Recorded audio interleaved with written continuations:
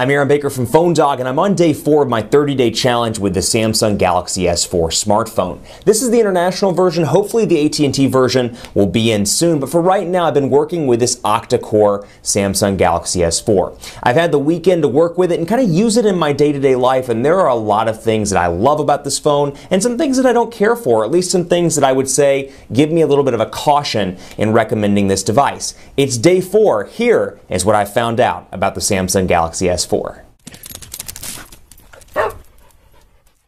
I'm on day 4 of my 30-day challenge with the Samsung Galaxy S4, and this, like I've said in previous videos, is the international version. It's got an octa-core processor, really 2 quad-core processors, one operating at 1.6 gigahertz, one operating at 1.2 gigahertz. So a little bit different from the US version and its 1.9 gigahertz quad-core Snapdragon 600 CPU. That's nothing new for Samsung or quite a few other manufacturers for that matter. They will oftentimes release an international version with a different processor set or a different amount of specifications, depending on what that individual market needs or that individual area needs. This is the first time, I will say though, that I've been more pleased with the US version than I have been the international version. And let me give you some background on how long I had the Galaxy S4. The international version arrived on Friday, so it's my first glimpse with the octa-core version, had the weekend to work with it, and I put my SIM card in this one because it's an international version and it is a GSM capable version of the Galaxy S4. I'd been working with the Galaxy S4 for about a week and a half before that though with the Sprint version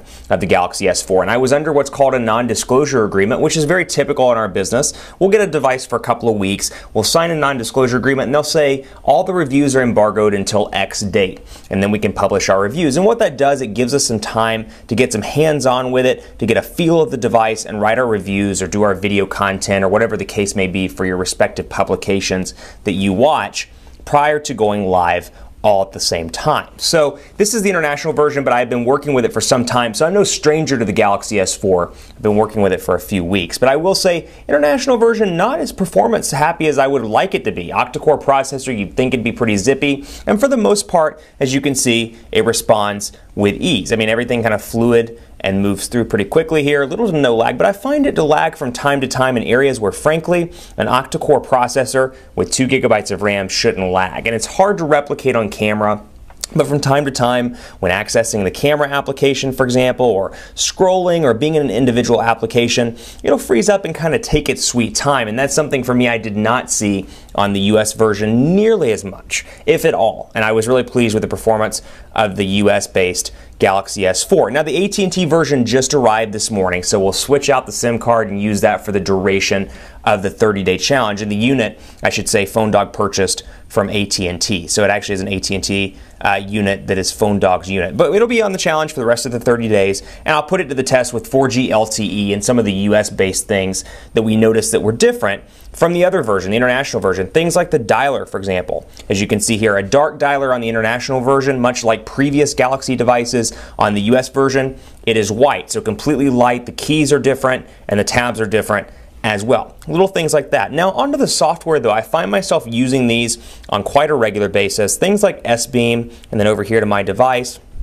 things like Smart Screen, AirView. I don't have Smart Stay or Smart Rotation turned on right now, but I do have Smart Scroll, which I do find particularly useful. You may call those features gimmicky, but I use S-Beam on a regular basis, and I really enjoy some of the internet goodies that you get on this device. The ability to swipe, for example, over to different tabs, load up PhoneDog, which is already loaded, and I can scroll up and down on this as I see fit. So cool little features like this I find particularly useful.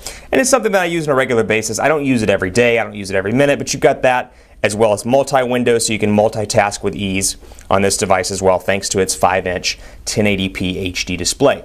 Also really enjoying the camera, and one of my favorite features should populate, yep, there it is right there, the ability to use the front and rear facing camera at the same time. So let's say you're at a concert, you're seeing a celebrity, and you want to take a picture, but you want to be in the picture for your friends. So you can snap a picture and say, hey, take a look at this cool thing that I found at the store. I'm this excited about it. And as you can see, takes the picture and you can send that over or share it via social media, etc. Very cool feature, and then you can go back and change the way that that looks as well. And I find that to be kind of fun. I was playing around with that all weekend. And it's kind of fun to go in here and change it around to heart shapes or oval blur, stamp, etc. And then you have a bunch of different modes as well to choose from. I'll show you a couple of my favorites right here in the modes application.